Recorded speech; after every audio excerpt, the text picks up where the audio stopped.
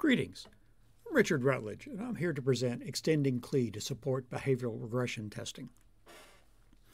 When updating software, it's important to make sure not only that the modified code behaves as intended, but also that the unchanged code is not adversely affected by the modifications.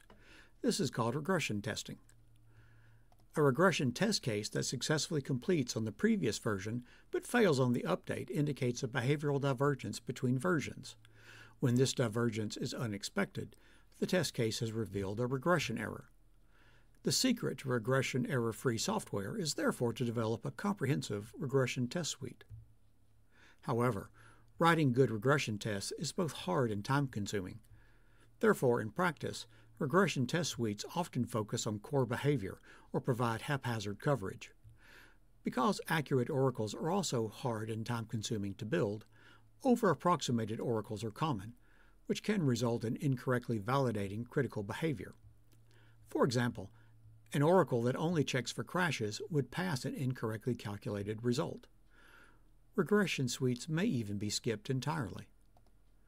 Automated input generation techniques can automatically produce a large body of test inputs, but a regression test suite also requires a suitable oracle. Compounding this problem, current trends towards continuous integration compress the lifecycle with ever shorter intervals between releases. Intuitively, coupling input generation for functions in a local neighborhood of the changed code with the original program as an oracle allows for a systematic exploration of changed program behavior. This approach thoroughly covers code differences, does not need oracles, and is fast enough for use in a continuous integration setting. Here we present an overview of our tool for behavioral regression testing, KLEE. Its only inputs are the original and updated versions of the program, P0 and P1. It proceeds in 4 phases. Change identification statically analyzes P0 and P1 to select function entry points for input generation and identify changed program statements. Input generation generates inputs to both P0 and P1 at the selected entry points, persisting those that exercise changed code. Behavioral comparison concretely executes inputs on both P0 and P1 while comparing state at checkpoints and emitting a log of all differences found. Difference analysis groups, orders, and ranks the difference log for the developer consumption. Next, we'll walk through an application of KLEE to a hypothetical program P. On the left, we have the original program P0, and on the right, the modified program P1. The box and arrow drawings represent their respective call graphs, with boxes depicting the program's functions. For this example, the call graph has not changed. The first step in change identification is to identify all modified functions, as well as those added in P1 and removed from P0.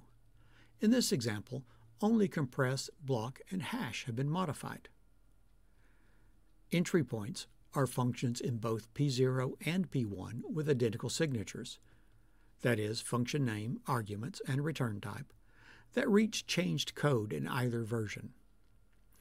Additionally, let's assume that hash's signature has been modified by changing an argument type.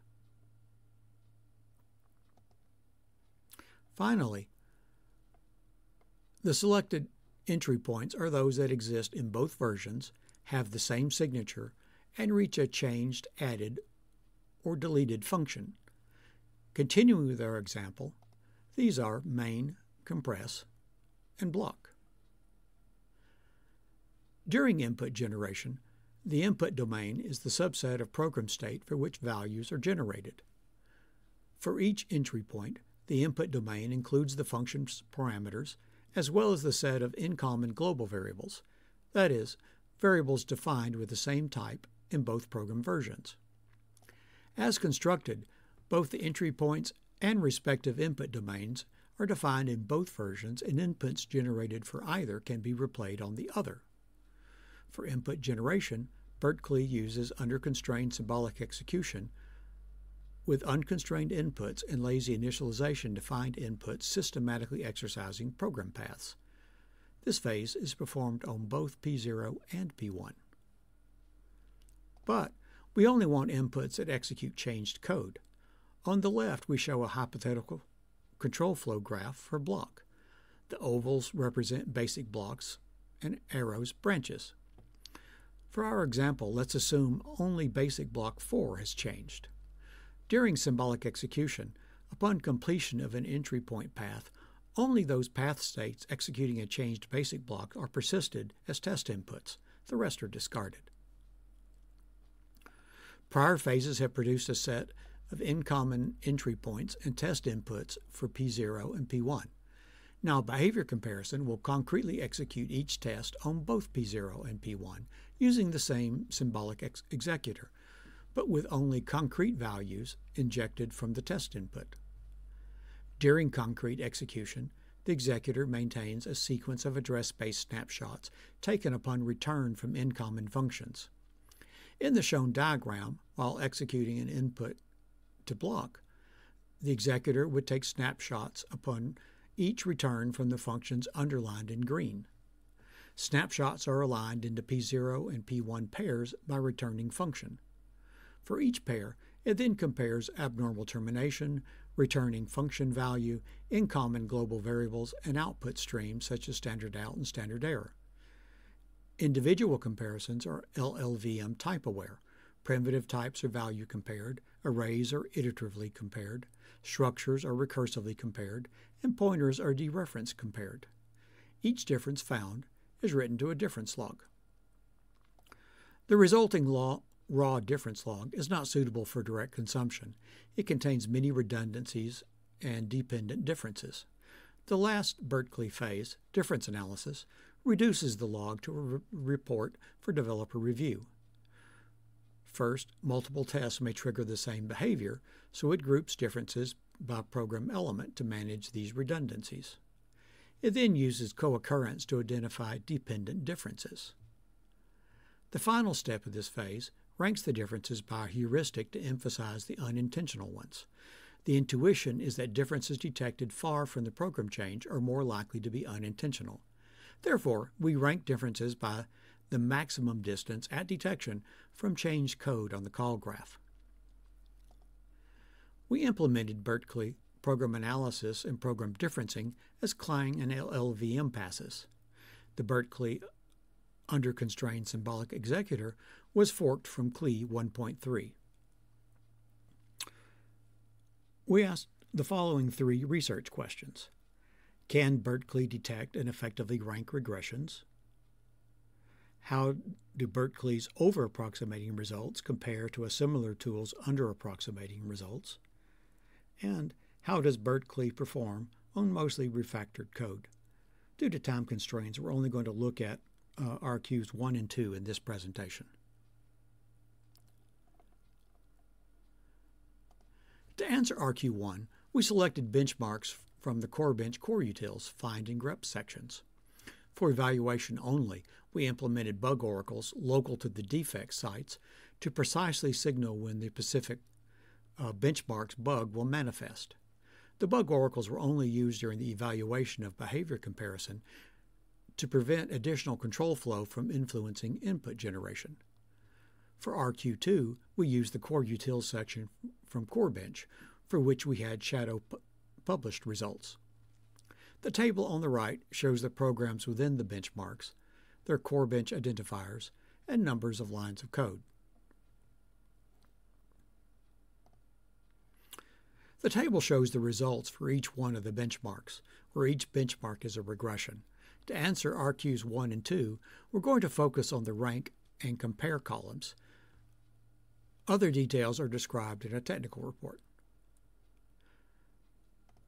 For RQ1, as you can see in the rank column, Berkeley automatically identified 25 of 43 regressions, ranking them in the top 3, while reporting higher ranked false positives in only 18 of 43 cases, confirming that Berkeley can detect and effectively rank regressions.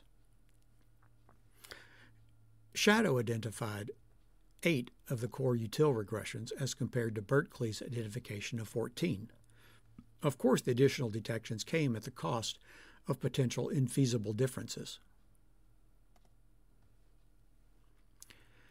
We now demonstrate KLEE by applying the tool to the core bench regression 22 Exper. The demo will run in real time to show the efficiency of the technique. The demo is CLI-based, so it is mainly meant to see an instance of the tool running and get an idea of the different phases. Run prep is a driver script that includes the change identification phase. It takes the original and modified versions of Exper as LLVM bitcode modules, links both with the required KLEE runtime, and emits a file containing a list of entry points and instruction differences. Run iGen is a driver script that performs the input generation phase. It generates inputs for both program versions from the prior identified entry points. As an optimization, this phase can specify the maximum call graph distance of an entry point from changed code. This controls the size of the neighborhood around the changed code explored and greatly enhances the scalability of the tool. Here, and for all of our experiments, under-constrained symbolic execution runs for a maximum of 60 seconds per entry point. As such, the time required to generate inputs depends upon the size of the changed code, rather than the size of the subject program. For this benchmark, input generation only requires a bit more than 1 minute. Also, since input generation at each entry point is completely independent, each task runs in parallel.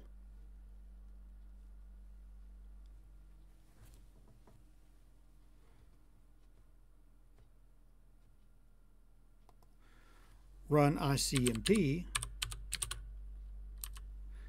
is a driver script that performs the behavioral comparison phase and emits a log of all detected differences. Finally, report ICMP results is a Python script that performs the difference analysis. It reports finding one difference in the first field of the structure pointed to by 2arith's output parameter v, corresponding to the I field of the value structure. This concludes our demonstration, and I would be delighted to take questions.